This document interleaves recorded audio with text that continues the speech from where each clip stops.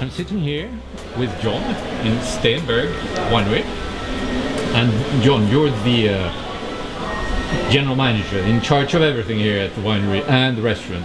Isn't that correct? That's correct, that's correct. We're sitting at Steenberg, and Steenberg means stone mountain. It's the direct translation into Afrikaans. And if you come here, you really see why it's called Stone Mountains, because it's stones and stones and stones everywhere. That's exactly it. So we're surrounded, it's granite, and this forms very much part of all the soils here. So the stone mountain degrades, and then we've got decomposed granite as part of our soils. Hence we do fantastic Sauvignon blanc. Right. Lots of minerality, flinty, lovely flavors that come through, and that's from the granite soils. Well, we've got a mixture of different soils, but they all predominantly originate from granite. Right. We do have sandy soils, we've got loam, we've got different substructures, but as I say, all granite origin. Yeah. We went in on the deep side here, talking about soil structures and geology. A quick introduction to Steenberg. Okay, Steenberg is a very old farm. We date back to 1682, so a lot of history. Our strength and what has made Steenberg famous is Sauvignon blanc. Yeah. So the terroir and the area that we are in Constantia, very close to the sea.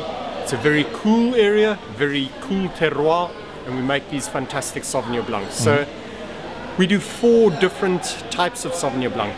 A picnic wine, an entry-level Sauvignon blanc, a Sauvignon blanc called Rattlesnake, a reserve Sauvignon blanc from a very old vineyard, and then our normal standard Sauvignon blanc. So what's the difference between, is it the vinification, or is it the origin of the grapes? Or yeah, very much, well, I would say the origin of the grapes. So we're looking at a single vineyard or Right. collection of vineyards, or wine that we source in from different coastal regions. Right.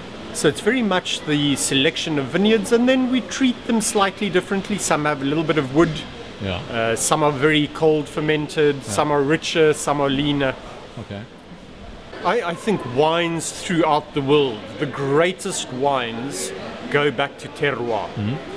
I mean, you get lots of wines made which have no origin, and those are usually your cheaper leveled wines.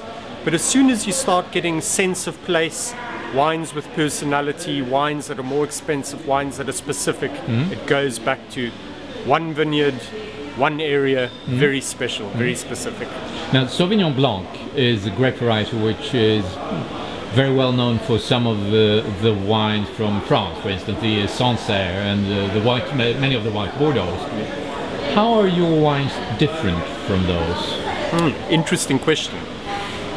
Lots of people refer to South Africa as New World, Yes. but in actual fact, what is interesting is, I would say Australia, New Zealand are a lot more New World. South Africa dating back and having the history to the 1600s, but also the style. We fall between France and New Zealand.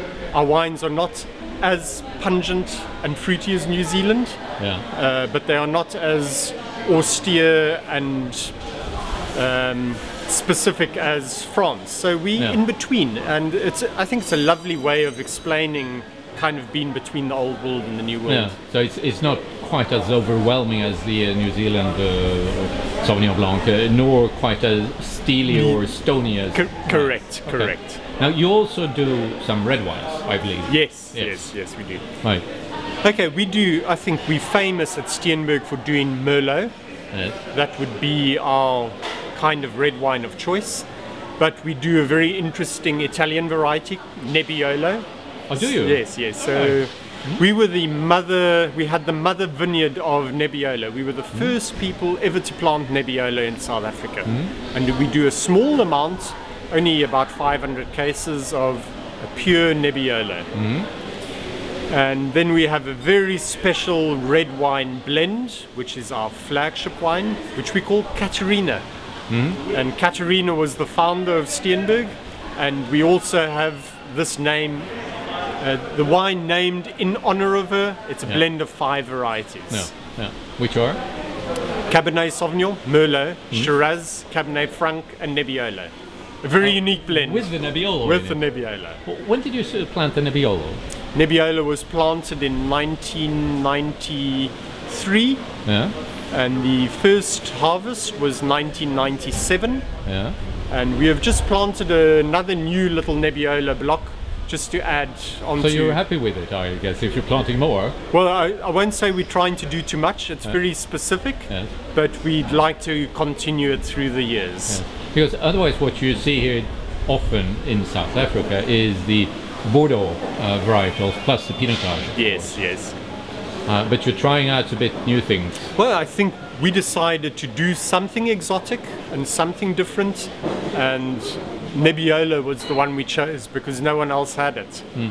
But unfortunately, we don't do pinotage, so we stick very much to the Bordeaux red varieties, and then naturally we have Shiraz as well. So is there a specific house style with Steenberg? Look, we're a cool area, so our wines are cool climate wines. They are more austere, more structured. Yes. The red wines definitely are not fat and bold. They're definitely more structured. Yeah. Sounds a bit as if you would say they're more food wines than social wines. You know, I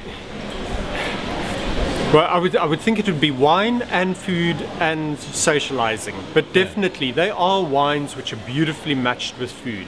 They're elegant wines. They're not. It's not a wine you're going to open up for just having willy-nilly just over a barbecue. It is a wine which is made for good special food matching, more specific wines with lots of elegance and sophistication. And you do sparkling. I have to mention that because you're sitting with the sparkling glass of wine in your hand. When I first started at Steenberg, we did 2,000 bottles of method cut classique or champagne style. And through the years, we've increased our production. So we're currently doing 60,000 bottles, and all bottle fermented, all riddled by hand, degorged, and it's a great, I just think a wonderful product. Lots of purity, lots of festivity. One thing to mention, well, it's wine which is good to start a meal with, and we talked about food and wine just a second ago, and we're actually sitting in the restaurant that you have here on the winery premises, which is called Restaurant 16. Bistro 1682. So we've taken the history, 1682, the founding year. And it's an excellent place to come for lunch. Absolutely. And naturally, Cut Classique is one of those fine wines which you can have with breakfast, very early, and you can have it with lunch, and you can have it with dinner, and you know, I mean, you can end off a meal and restart your party with sparkling wine. John, thank you very much for taking the time. Absolute pleasure. Enjoy the rest of your wonderful tour in South Africa. Thank you. Thank you.